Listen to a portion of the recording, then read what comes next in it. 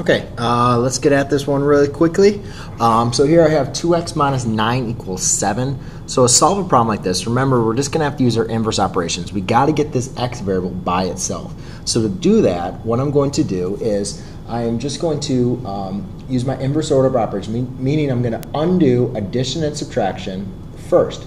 So to do that, what I'm going to do is, instead of see, I have my variable being subtracted by 9, so I'm going to add a 9 on both sides of the equal sign.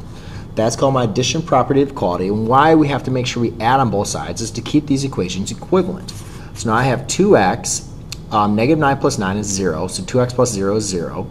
I'm sorry, 2x plus 0 is 2x, equals 7 plus 9, which is positive 16.